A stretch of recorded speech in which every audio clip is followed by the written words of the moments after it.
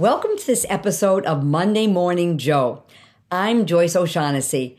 Monday Morning Joe is a quick-hitting coffee talk style 4-episode series that will cover what you need to know about antibody-drug conjugates or ADCs for treatment of the historically difficult to treat triple-negative breast cancer, as well as metastatic HR-positive, HER2-negative breast cancer that has become resistant to endocrine therapies. Please remember to subscribe to the Exchange CME YouTube channel and make sure notifications are turned on so you can be prompted when new episodes are released.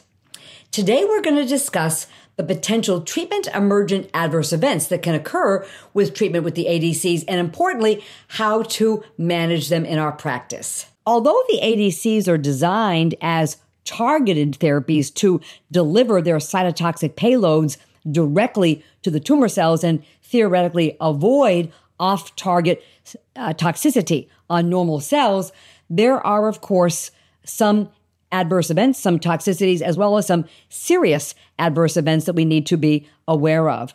So it turns out that the specific cytotoxic payload, as well as the specific monoclonal antibody, matter in terms of what the toxicities are for TDM1, TDXD, and sacituzumab govitecan, and they're different. So it's really not a class effect of cytotoxicities. Now, the overall incidence of ADC-associated adverse events occur, but there is thankfully a low incidence of grade 3 or higher adverse events. Now, there is a black box warning for TDXD with regard to ILD, interstitial lung disease, which is pneumonitis. It turns out that with TDXD, there is a higher chance of getting ILD with higher doses of TDXD. So it is dose dependent. Most of it, when it occurs, is grade 1 or 2. But unfortunately, it can be grade 3, and it can also be fatal. Patient comorbidities such as older age, extensive prior treatment, history, lung disease, heart failure, other significant comorbidities really need to be considered as we think about offering patients TDXD, because these comorbidities can increase the risk for a serious adverse event, including ILD. Another black box warning we want to be aware of is with sacituzumab govitecan, and it's for grade 3 or higher neutropenia in combination with diarrhea. So in the ASCENT trial, which was the phase 3 triple-negative breast cancer trial, the incidence of grade 3 or higher neutropenia was 51% with sacituzumab and was 33% with chemotherapy. The incidence of grade 3 diarrhea in the ASCENT trial was 10% with SG and less than 1% with chemotherapy. These rates were similar in TROPiCS-02, and of course, that is what we want to try to avoid, is substantial neutropenia, especially grade 4 neutropenia, in the context of substantial diarrhea. So how do we prevent and manage ILD? So we got to have a very careful patient history. Any history of antecedent ILD is a strict contraindication to using TDXD. We want to get a baseline, and then about every 8 to 9 to 12 weeks, we want to repeat a non-contrast, high-resolution CT scan to facilitate early diagnosis, asymptomatic ILD with a little ground glass or a little bit of infiltrate before the patients have any symptoms. We really have to educate patients to call us right away if they have any symptoms of ILD, such as shortness of breath, cough, or unexplained fever. If the patients have any ILD symptomatic, any concern for it, we get a CT scan. If we are getting a CT scan, we see grade 1 asymptomatic changes of ILD on the CT scan, we immediately interrupt the TDXD. For symptomatic TDXD, we get a pulmonologist involved, we get the steroids going, and it may be a bronchoscopy to rule out other superimposed problems. And this is now for grade 1. If it's asymptomatic, many of us will choose to treat that patient ourselves with a course of steroids. So grade 2 or higher, steroids are absolutely indicated and need to get started as soon as possible. For grade 1, I think most of us will treat with steroids because we want to have it clear. We want it to resolve so we can then reinstitute the TDXD. And I think it's prudent to do it at a one dose level reduction. If patients have symptomatic ILD, it's a hard stop. We need to treat it and get it resolved, but we do not re-challenge with the TDXD.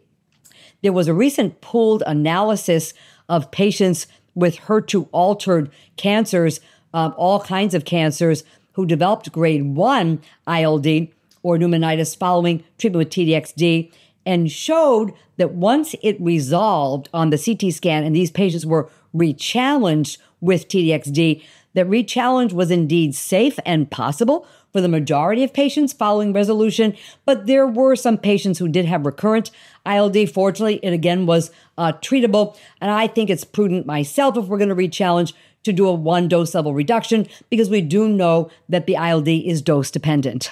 Sacituzumab govitecan can be associated with severe neutropenia. And so the sacituzumab is given on day 1 and 8 of a 21-day cycle.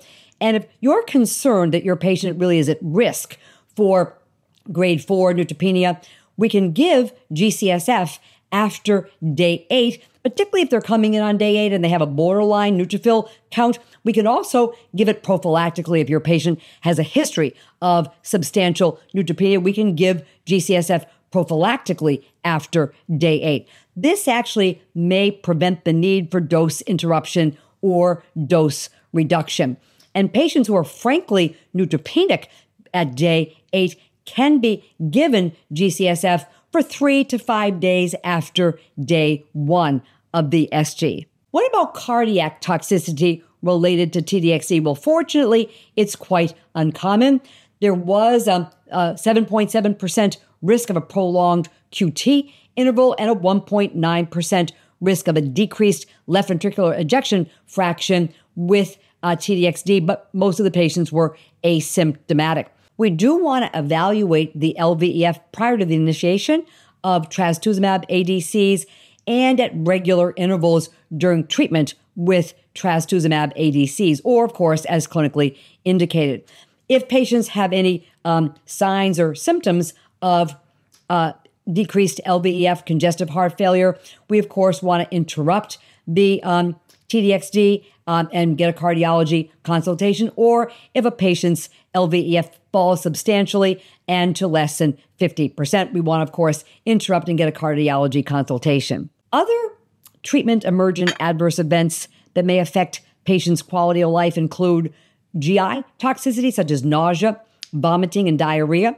So prophylactic olanzapine, either by itself or in combination with other IV antiemetics, is highly effective at treating antibody-drug conjugate-related nausea and preventing vomiting. Loperamide's very useful, of course, with diarrhea, as is a bland diet. And of course, we want to watch for electrolyte disturbances in patients who have substantial diarrhea. We want to let patients know that there is a possibility of alopecia. Generally, patients will get alopecia as well as some fatigue. So the take-home points with regard to toxicity are that the different antibody-drug conjugates are associated with a different profile of toxicities. And of course, these need to be managed proactively so patients can benefit from these agents. So based on the published data, ADCs do result in a high incidence of adverse events, but fortunately a low incidence of serious adverse events, grade 3 or 4. So please join me next week when I discuss the most recent data presented at ESMO 2024 regarding the ADCs and treatment of metastatic breast cancer. Clinicians, nurses, and pharmacists can also visit exchangecme.com for free access to CME in a variety of therapeutic areas. Thanks again. We'll see you on the next episode of Monday Morning Joe.